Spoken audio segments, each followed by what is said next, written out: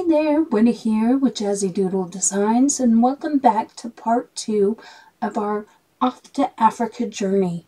So this is the first page that I've colored, and we are going to be coloring this book to completion. So grab your Polychromos and let's go. So where we left off was right here with our little radio, and I'm just putting a couple of finishing touches on it here.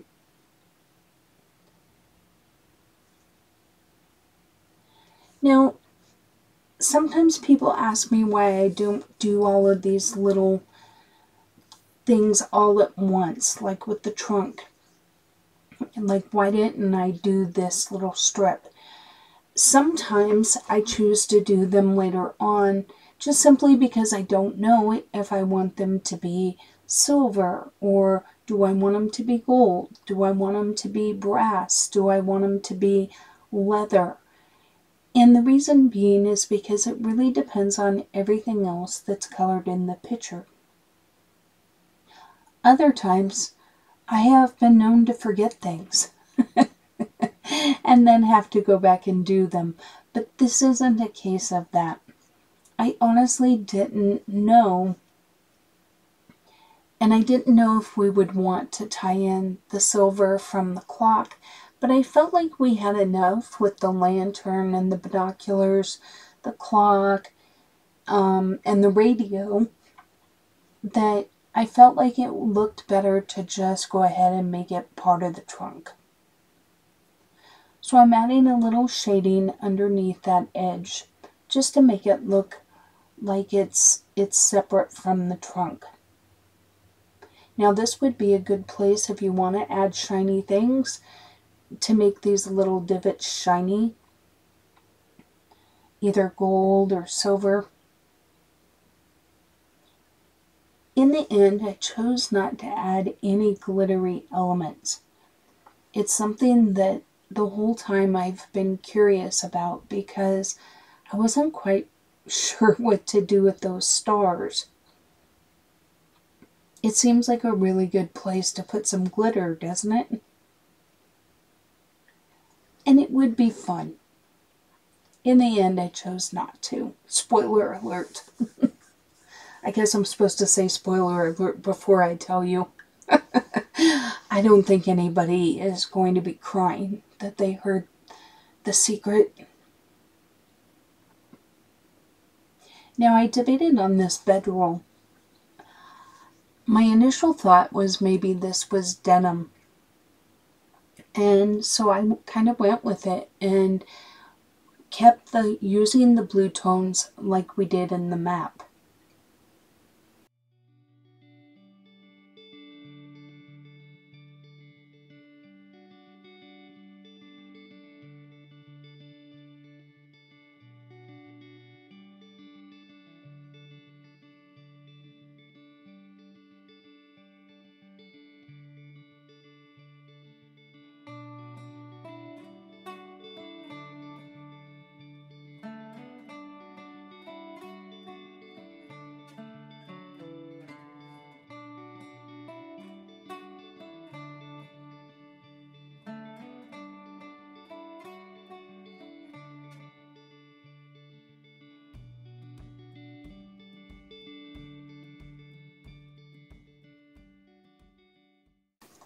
So for the bedroll, I opted for some tan tones. I didn't feel like the blue, I felt like it would be too much. I wanted the little wraparound thing to be a different color.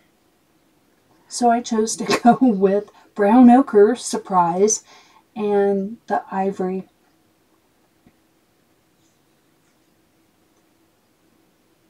I felt like it made it stand out a little bit more. You could definitely do blue stripes though if you wanted.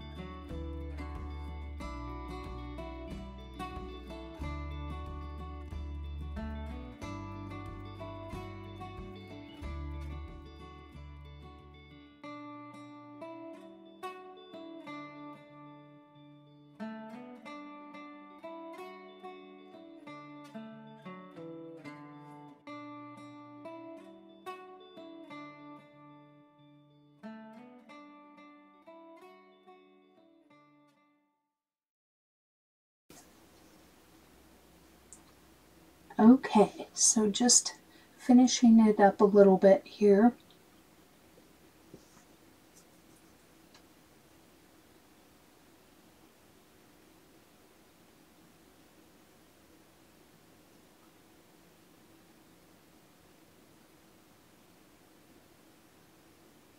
Okay, so I decide here that I really didn't like the blue there. Now maybe you did. I don't know. I just felt like it looked weird, and so I erased it the best I could and went in with this brown ochre.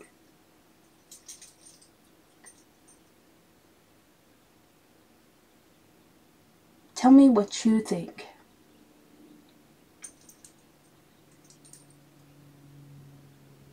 So now I'm moving on to the hat. The overall color of the hat will be ivory, and then we'll go in with, surprise, brown ochre. I told you at the beginning, there's a lot of brown ochre in here.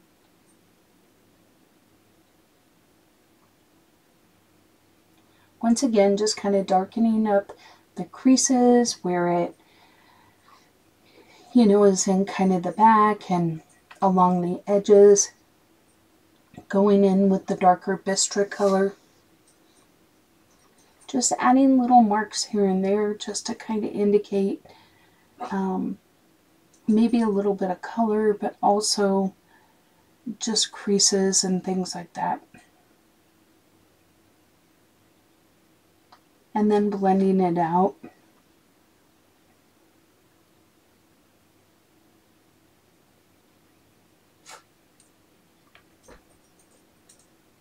I saw here that I forgot the darker there in the back. I also debate a really ridiculously long time about what color to make that hat band. I decided to deepen up the sides of this cup and the inside portion just for a little more visual interest.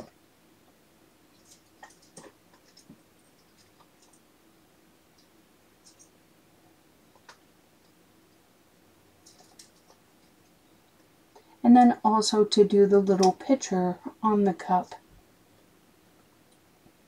So just using a lot of the same colors that we've used in our picture. I just go in and add hints of color. I'm not spending a lot of time trying to get those little tiny details.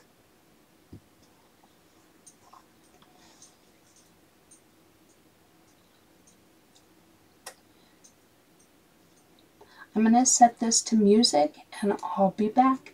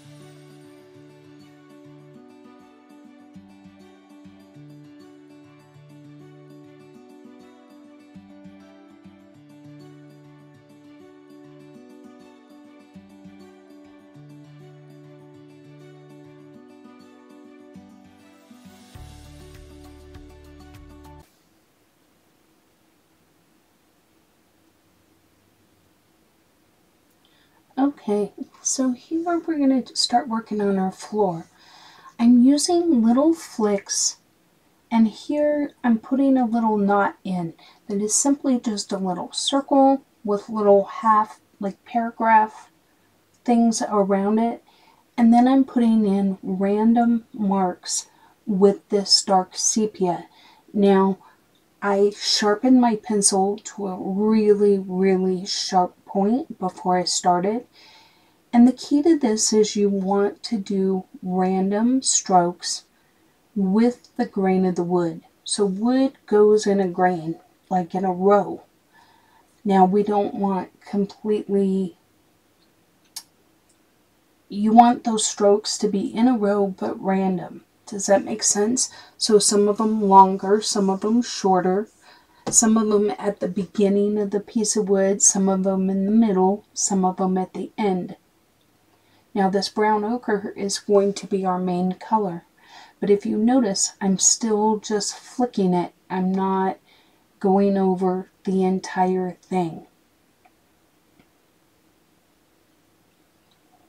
Then I go in with Bistro, which is not quite as dark as that initial dark sepia, but once again making lines in the with the grain of the wood.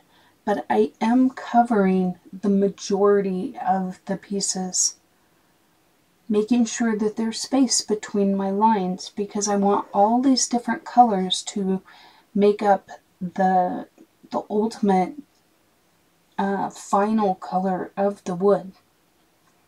And some pieces are going to be naturally a little bit darker or a little bit lighter, a little more honey colored, a little redder, and each one of these little strokes makes that difference. By adding this burnt sienna, it's adding that redder tone to the wood. You can see the difference of those 4 slabs on the left versus these ones I've done to the right. But this is also doing a good job of tying together our boots and our trunk to the wood. Or to the wood, so that the picture overall is cohesive. Now once again, I'm adding a little more red to my wood here with this burnt ochre, which kind of has almost an orange feel to it. But the key is to just keep those strokes in the same direction of the wood. So I wanted you to see this in real time. I do the majority of my color alongs in 2 times speed. You can always slow it down on your end by going into the gearbox, clicking on the little cog, and choosing playback speed. However, I just wanted you to see that I was going over it, but I'm still, even though I'm not doing the flicking motion like we would with hair, I am still making my strokes in an up and down motion going with the grain of the wood. If I were to color this point against the grain of the wood, meaning back and forth side to side, the wood, it wouldn't look right. Now I'm using the dark sepia up by that trunk just to bring in a little bit of shading. Now the key to this, and I'm not doing a very good job here, is you want to bring that out a little bit randomly. You don't want it so random that your shadows don't look natural, but you don't want just a stark line either. So there's a fine balance there. And I'm really kind of going where those shoes might cast a shadow and where that trunk might cast a shadow. And all in here is going to be dark because between the trunk and the binoculars. Now I am placing a little bit of darkness there, just because of the binoculars.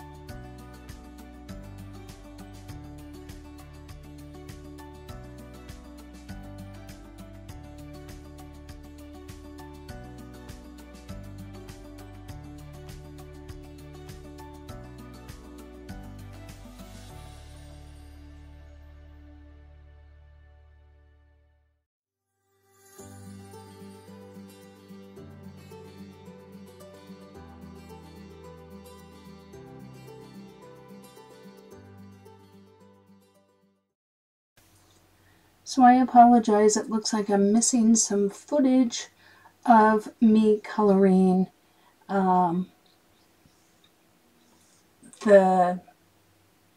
red hat band, and I thought I just missed the toothpaste and that kind of stuff. Basically, I used the exact same red that I used for the hot air balloon. I did it in exactly the same way. It's pretty basic coloring, just a simple red with the darker in the shadow. But I do apologize. Sometimes I think I'm recording when I'm not. It's really annoying on my end, and I'm sure it is on yours as well.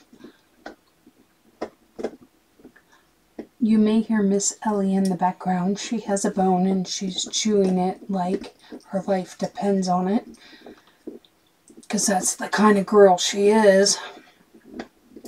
Alright, I'm going to leave you to it again. We'll see you in a bit.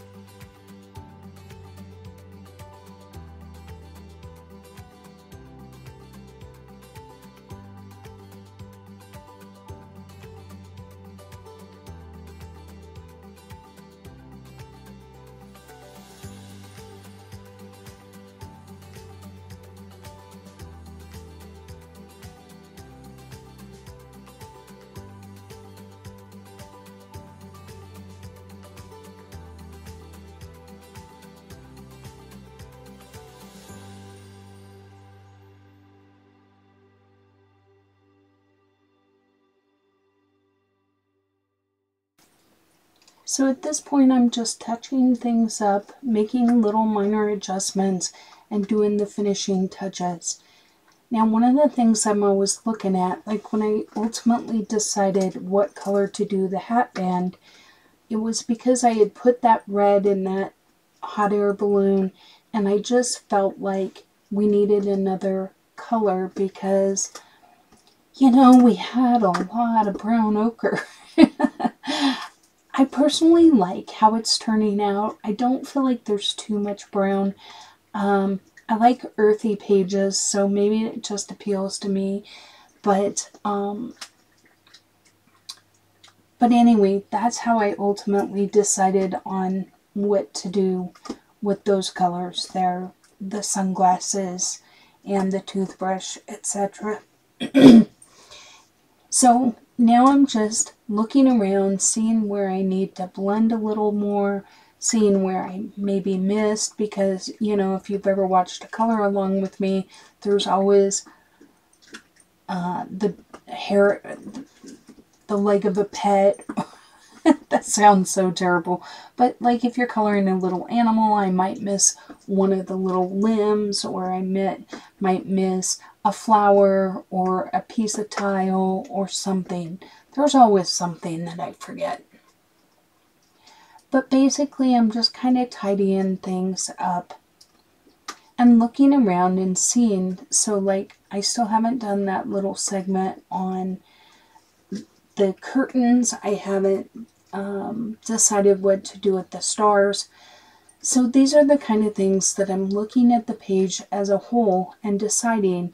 So this good luck, initially my first thought was to keep it kind of an ivory color. but I kept it until the end, and in the end, I decided I wanted a little bit more of that red, and I really like that I was able to do that. And had I colored it early on, I wouldn't have had that option. Excuse me. And maybe it seems a little weird. Maybe it seems like it should be green or something like that. But I liked it red. So that was just the green color there, just going in to fill in that little hole. Actually, I think I started with the gray and then grabbed the green. So once again, just looking around, tidying up your picture, and just seeing what do we think it needs. So here I'm putting the dark sepia like I did in between the curtains. I'm just using them on the edges here, kind of as a base layer, so that when I put that green on there, it'll just naturally, excuse me, it'll naturally darken the sides. Not all of my color alongs are this, I don't know, I'm exhausted. And so I apologize. I feel like I don't have a lot of energy. I feel like there's more music in these than you guys probably prefer. Or at least some of you have indicated that you much prefer the talking. I just really didn't have it today. So for that, my apologies. But I do hope that you've enjoyed the color along in general. I love sharing with you guys, and I've said it before, I have the best community on YouTube. You guys are just amazing. Now, in the end, I decided I wanted these stars to kind of blend in. I don't know. I couldn't reconcile them with what I have already colored. I guess I could have done them more in an ivory. I will go over them with ivory to kind of lighten them up. But in the end, I don't know. I preferred them to be a little more subtle. But you definitely could have went in with an ivory there and had them be much lighter and a lot more apparent. I just felt like they would become a little bit of a distraction. This is already a busy page. So that was just the decision I made. But feel free to do whatever your heart feels like is the best thing for you. Now once again, this is just tidying up, kind of getting rid of that tooth of the paper. I do go over the entire thing with a Caran d'Ache blender stick and just really fill in all of the tooth of the paper. In some areas, I don't go over it. For example, in the picnic basket, those red lines, you wouldn't want to use a blender pencil there. It's tempting because you kind of want to bring those colors out a little. Oh, I just can't even stop myself. Apologies. I guess I just need a nap. It's 6 o'clock in the evening. Maybe an early bedtime is in order. But anyway, what I was saying is, those lines in the picnic basket, if you were to use a blender pencil on, they would just smear and you would lose the stripe look. And that's not really what I was going for there.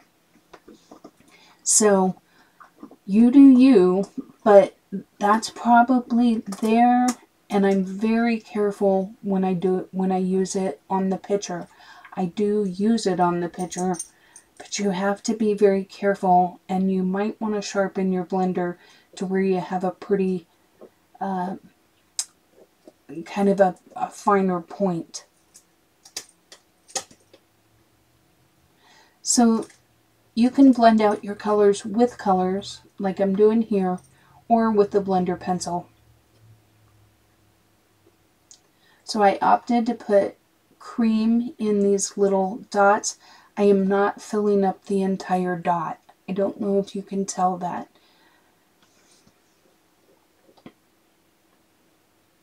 At least not with the cream. That way I can go in with this darker yellow ochre and add it.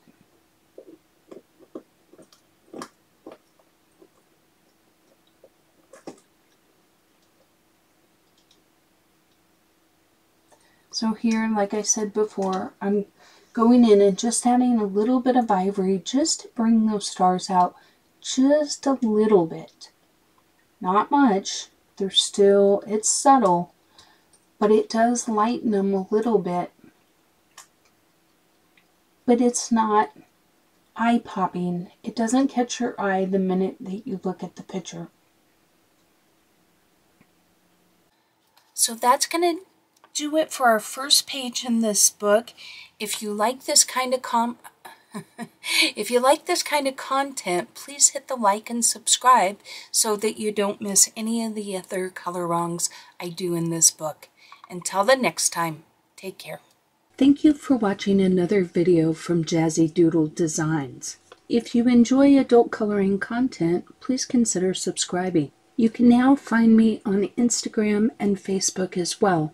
I welcome all comments and suggestions. Don't forget to like the video before you go. And until next time, take care.